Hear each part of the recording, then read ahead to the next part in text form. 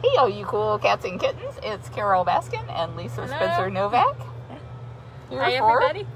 Singing Sunday. You know, it's funny. I always forget. You get used to knowing the things that you know and your own routine. And I forget that some of our other keepers don't even know that this goes on, really, because some of them don't usually come in on Sunday. So we had a keeper here who is not a regular Sunday person, and she saw me loading up Carole's cart, and she said, "What are you doing?" Not every day you take it's like, piano of course, somewhere. Singing Sunday. What else? What, you've never seen a keyboard before in a sanctuary? So, yeah, it's funny. We're having a very warm day today, but luckily a very nice breeze coming through from time to time, so that's kept it pretty nice for everybody, cats included. Hi, Edith. I'm just driving. She's driving, I'm talking. All right, we are going to Nala. And actually, if you want to stop by the cabin, I'm going to take her a sickle, because I think that will Maybe you can tell people keep about her the happy. cabin and the civil Yeah, war. so we're on our way to the enrichment cabin, and that is where, if any of you out there have been on a keeper tour, you'll be familiar with this, but it's where we make the enrichment for the cats in the form of perfume tubes, spice bags, or sickles. And sickles are really important right now because it's so hot. So it's another way to have the cats get hydrated, and it's a nice treat for them. Just like for us, we don't always, even though we know water is good for us and it's going to hydrate us, you know, we'd rather have a popsicle. It's just a little tastier. So the flavors are a little different, however, for the cats than what you or I might enjoy. So we have blood sickles and tuna sickles and chicken sickles, that sort of thing. So I'm getting Nala a blood sickle. So are we gonna give him the inside view here? Sure. And I'm gonna put my gloves on too. That's a big, you notice I'm putting gloves on. That's a big part of the process whenever you're handling anything that the cats are going to eat. So you notice I also have my mask on. I think I need the little people open so you guests can see. So here it is. This is where the magic happens. So we have, behind Carole, we have bags and tubes. And here's all the various herbs and spices that the cats enjoy and various kinds of perfume. So what this does for the cats is, if you don't already know this, cats are very scent stimulated. The way things smell is very interesting to them. So this is just another form of enrichment to keep them you know, interested and enrich their lives so their life isn't the same day in and day out. This is the freezer. It's a full-size freezer. And this is where the sickles are. It looks like we're planning for a party here. Looks like maybe these. Yellow shots. That's a blood sickle, and that's a Nala size. Nala's a Serval, so if you were going out to a tiger, this is a tiger size. Tiger is above my pay grade. I'm not there yet. So we also, this is all the supplies. This is where there's a blender when we do tuna or chicken, anything like that. You put the canned meat in, or fish, whatever it is, and fill the rest of the way with water and you blend it. That's why nobody borrows our blender. All right, here we go. So this is going to make Nala very happy.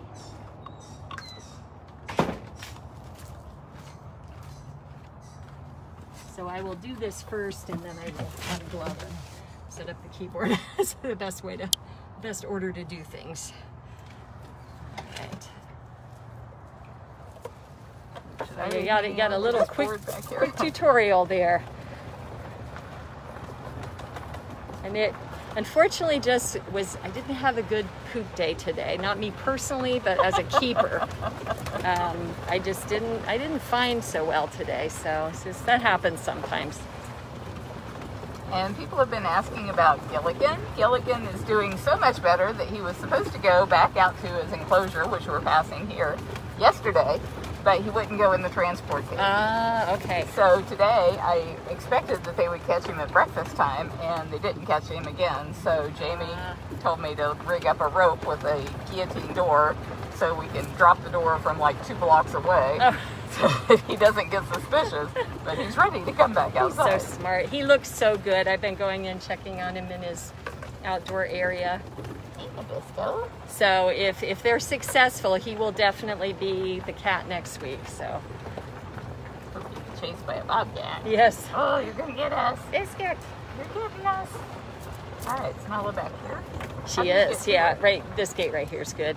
Okay. She could be any number of places. Yes, I'm not could. sure, where I saw her last, if that's where she still is. But I think what I'm going to do is I'm going to throw this stuff over the fence right now, give her the sickle, and then come back for it. And then we'll know where she is. Seems like the best way to do that.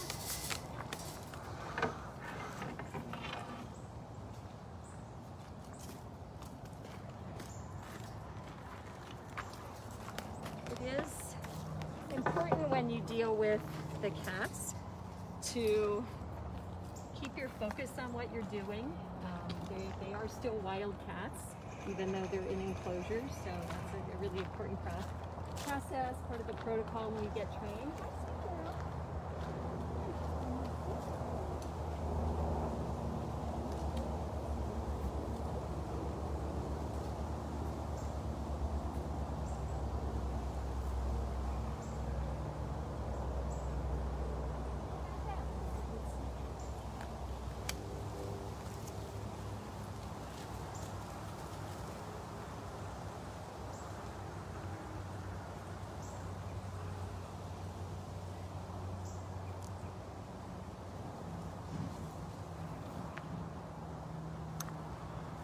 She thinks it's a trick.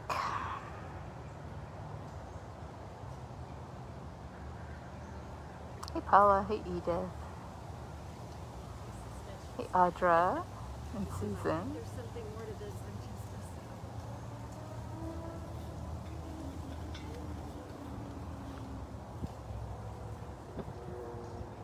I got a little preview of this morning when I was cleaning.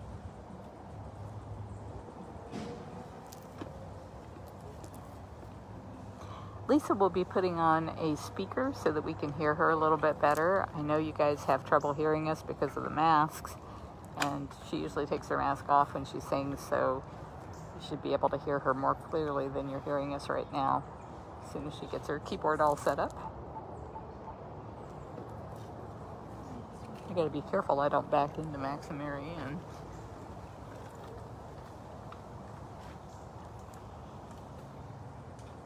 Hey Noir. Hi Lisa.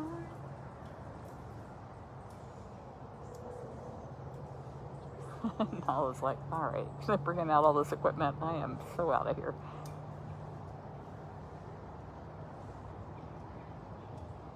I was hoping the sickle might help, but we'll see.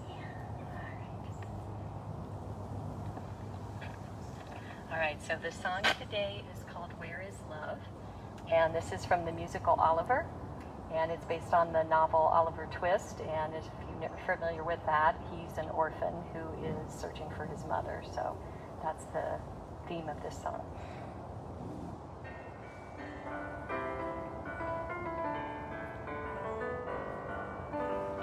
Where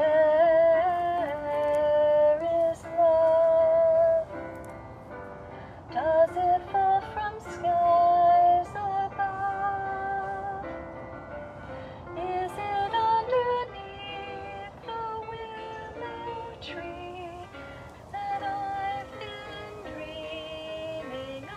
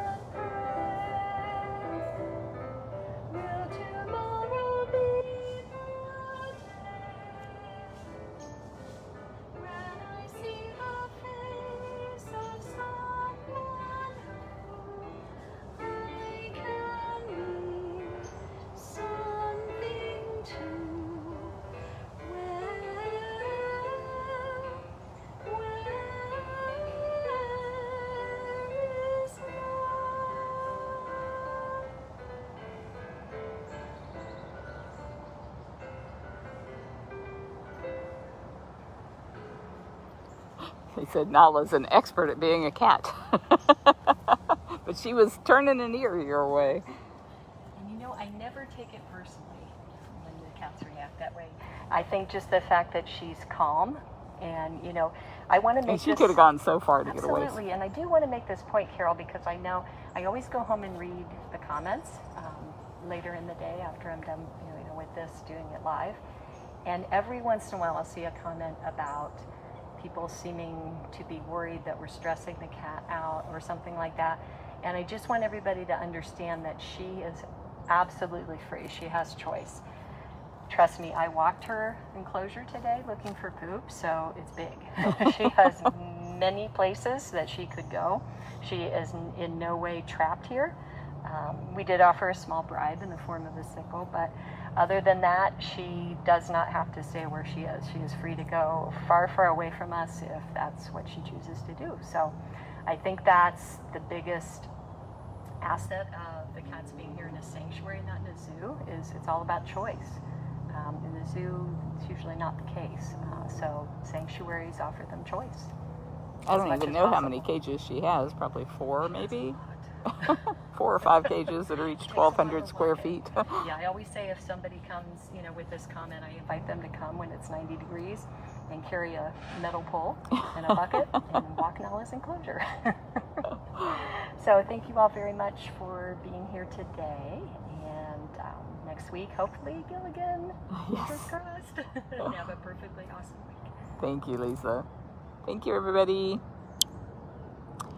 Yeah, read that link that Deb just gave you there, bigcatrescue.org/go free.